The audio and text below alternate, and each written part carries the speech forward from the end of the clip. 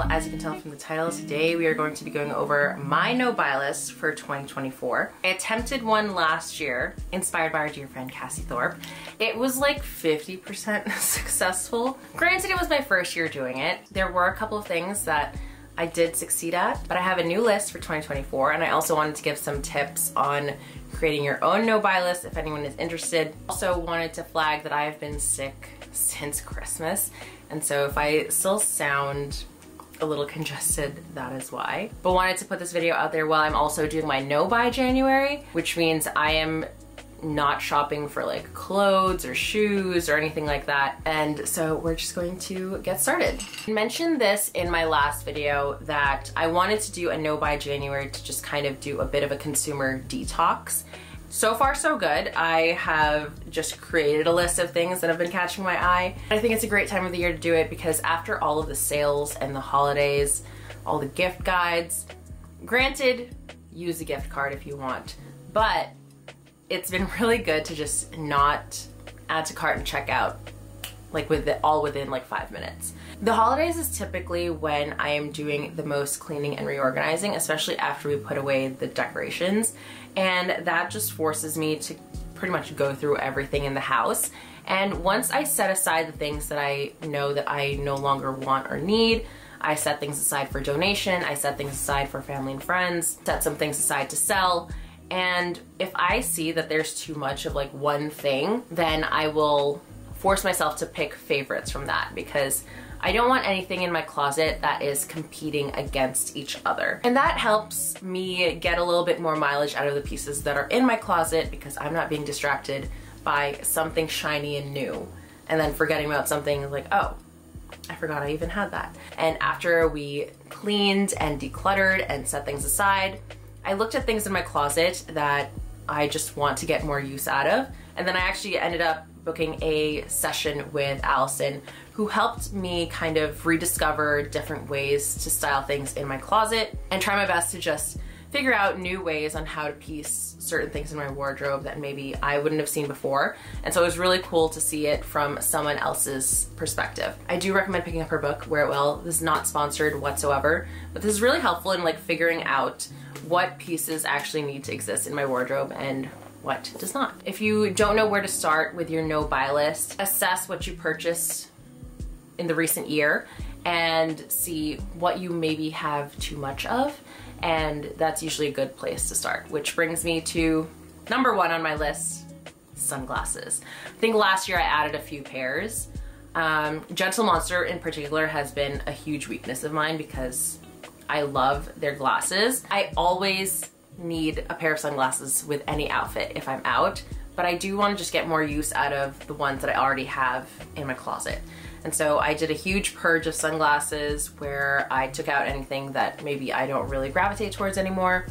Need to actually schedule a call with like the Real and consign some pieces, but that is the first thing on my list. And I know it's gonna be a huge challenge, but I think I want to do my best with that one. I feel like I set myself up for failure with that first one, but we'll see. Again, major shout out to Cassie Thorpe for inspiring me to do this. And it is now going to be an annual habit to just force myself to really think about what pieces I purchase this year. Next up is neutral home decor. And for this, I put this because I really want to focus on art this year. There are maybe like 3 zones in the house that I want to incorporate art, but I have just been so picky about it. I've debated on like making my own piece because I want it to be a specific color. So we'll have to see about that. I just want to add more warmth and texture and color to the home. Maybe like a wallpaper. Again, we want to redo the bathroom, but we'll see where the year takes us. So that is number 2 for my list. Number 3, we have sneakers, and in particular designer sneakers. And I succeeded at this last year. It was like one of those things where like I had bought Dior sneakers, I had bought Chanel sneakers, and it was just one of those things where I was like, okay, Alyssa, you don't need these. You don't need any more of what you already have. And so I'm glad that I succeeded on that. I also am adding no more Sambas to this list because I have mine that I wear on repeat. I added a few colors, but I'm still going for the classic ones. And so I don't need to add any more. Sambas were a great purchase because I did get a lot of use out of them. I just don't necessarily need to add any more because obviously I have my go-to.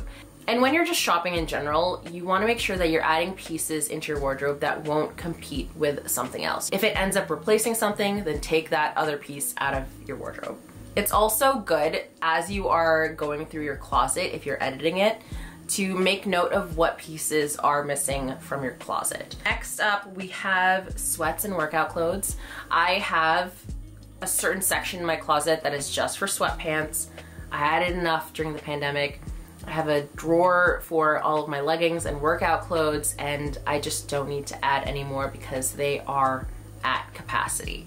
And I don't want to overstuff my wardrobe. I want everything to be neat and tidy and organized when I open it. And so that is why we are keeping that on the list. That was on my 2023 list. Designer logo belts, and I really should have learned my lesson with the Gucci Marmont, but I'm not doing the logo belts anymore. And this, I need to carry this on beyond just 2024.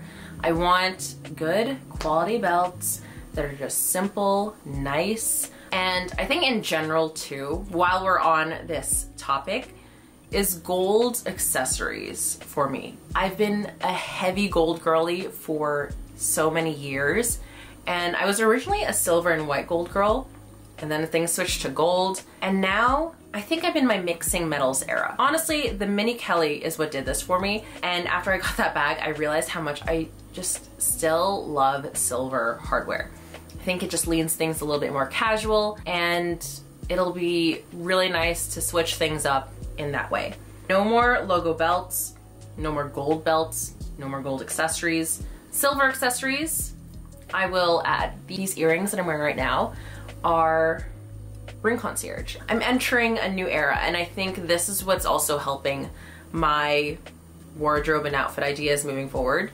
The incorporation of silver accessories and mixing metals as well. Next, we have perfume, and the only thing that I buy when it comes to perfume are refills of my travel size ones. I have like my favorites from Celine, Byredo, Erin, and those are typically my go-tos. My longest running fragrance has got to be Mojave Ghost. Like, that has been a favorite of mine for so long. Next up, we have high maintenance clothing, and I've tried to be very selective about the pieces that I am buying.